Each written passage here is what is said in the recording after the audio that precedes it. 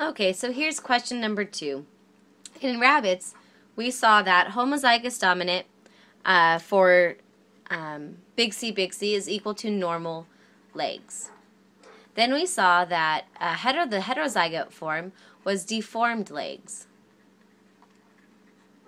Then we have little c, and that's lethal. So if an individual inherits both those recessive alleles, then they're not born.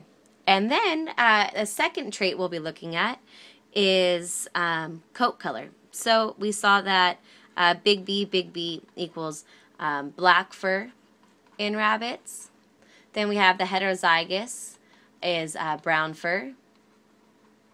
And then homozygous recessive is white fur in rabbits. So now the question is asking us for the phenotypic ratio of a cross between a deformed leg brown rabbit crossed with a deformed leg white rabbit. So now your job then is to do a dihybrid cross that shows us the possible offsprings. So if we set up a dihybrid cross,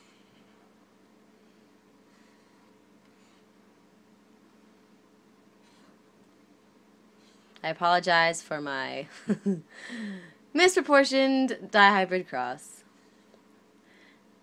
So we would take our possible gametes and fill them in along the top for the one parent, and then over on the side. And then we fill in our Punnett square.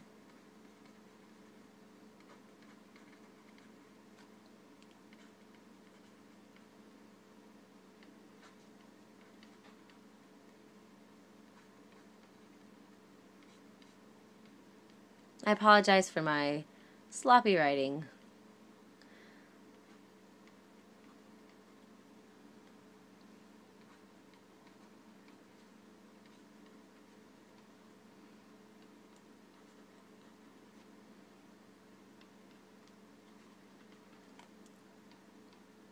Oops, that's a big C. Sorry, big C.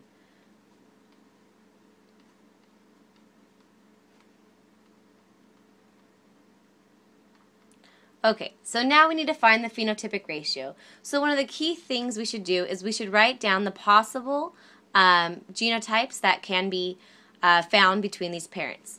So now it is possible to have normal legs in the offspring.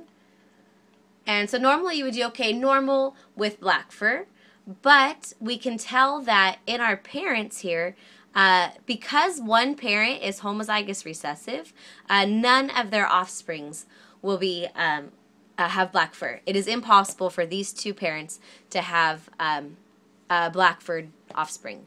So then our next choice would be normal with brown fur. Then another phenotype we'd look at is normal legs with white fur. Then we want to see how many are deformed legs with brown fur. Again, I'm skipping black fur because these two parents can't have any offspring like that. And then deformed legs with white fur. Now, we stop there. We don't do the homozygous recessive because it is lethal. So if any offspring inherits this double lethal allele, then they do not survive. So in our Punnett square here, we can just go ahead and cross out these offspring. They do not survive. Now, our job would be to count up how many of the offspring are normal legs with brown fur. So first I'm just going to circle in blue all of the offspring that have normal legs. So that's my homozygous dominant. So here's a homozygous dominant. Here's one for the C alleles. So here I have 4 that have the homozygous dominant combination, and of these 4, 2 are brown and 2 are white furred. Then I'm going to look at my offspring that have the deformed legs. And if I find those, there's my heterozygote. So here's one. Here's another one. Here's one. There's one. Like that. So out of these, now there are 8 offspring out of the 16 that have deformed legs. And in those 8, I need to see how many are brown fur and how many are white fur. So my brown fur ones are heterozygote for the B allele. So here is 1, 2, 3, and 4. So out of those, I have 4. And then for the, if we look at how many have white fur, out of those we have 1, 2, 3, and 4. So there are my 4. So my ratio then, my overall ratio would be a 2 to 2 to 4 to 1. And I can reduce that down to 1 to 1 to 2 to 2.